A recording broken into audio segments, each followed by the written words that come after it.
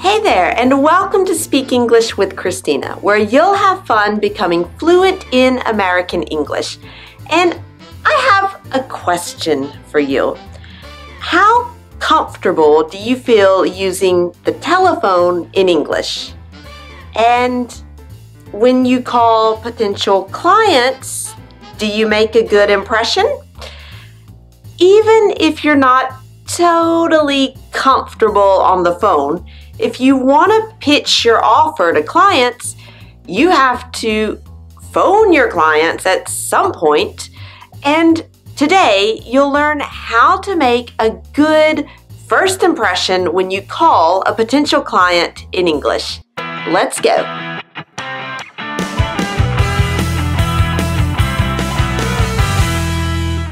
Before we look at any expressions, here's something to keep in mind.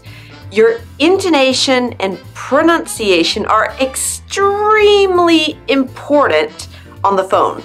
We can't see you, so we hear your personality, your enthusiasm, and your positivity in your intonation. As we say, it's not what you say, it's how you say it.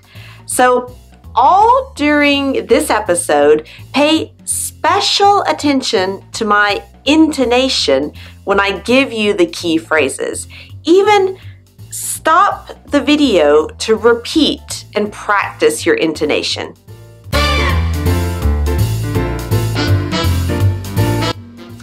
For this episode, we'll suppose that you're calling a new potential client with no appointment.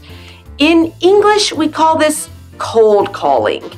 In the first 30 seconds of your call, your prospect should learn who you are, why you're calling, and what you do. Here's an example. Let's imagine I work in transport logistics and I want to talk with shipping companies. Here's what I say. Hi, my name's Christina Robofe. Remember your intonation. Hi, my name's Christina Robofe. Then pause a second to let them process what you said. Next, I'm calling from CRB Logistics. I'm calling from CRB Logistics. Again, a short pause to let the prospect process what you said. Then say what you do. In one sentence, what we do is help companies ship products to South America more quickly and at lower prices. Is this a bad time for a quick chat? Let's repeat for the intonation. In one sentence, what we do is help companies ship products to South America more quickly and at lower prices. Is this a bad time for a quick chat? Notice that you didn't say, is this a good time for a quick chat? People have the reflex of responding, no, sorry, I'm busy right now. But if we put a little extra stress on bad time, so people will more likely respond, no, this is okay, or something similar.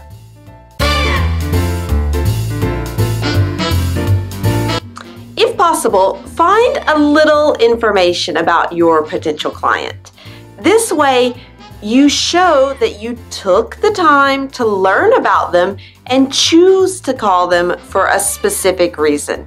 You're not just calling a long list of random people. No. For example, you can say something like, I saw on your company website that you ship goods out of ports in Florida and Texas. I saw on your company website that you ship goods out of ports in Florida and Texas. If it's an individual, maybe you looked at their LinkedIn profile or their personal site, or maybe you read about them in a business magazine. But the important thing is to show that you've researched them a little.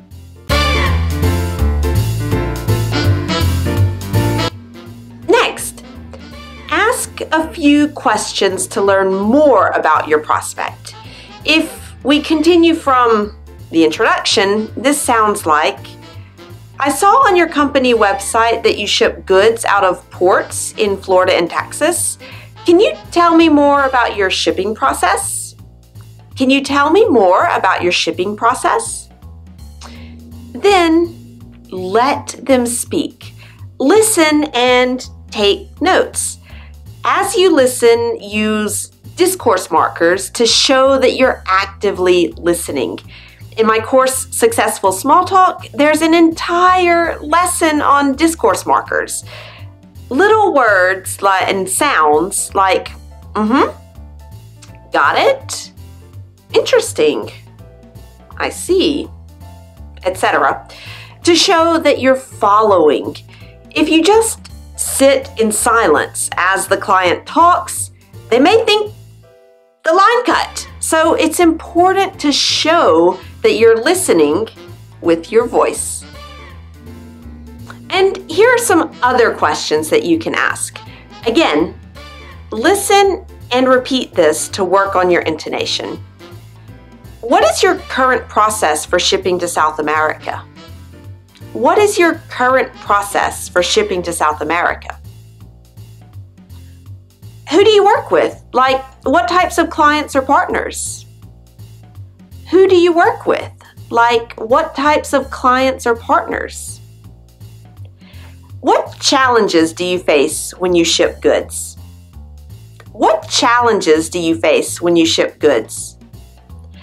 Of course, adapt the questions to your own activity and potential clients, but I don't have to tell you that.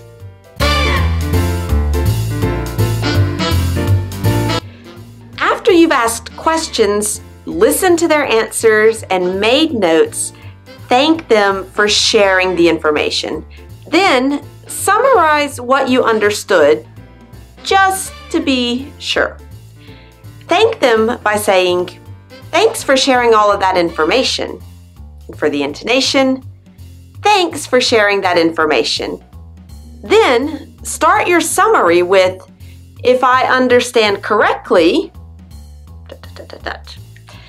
if I understand correctly, and then you can summarize. And you can structure your summary as what their company does, how they currently do the activity you discussed, who they do it with, and the challenges they have.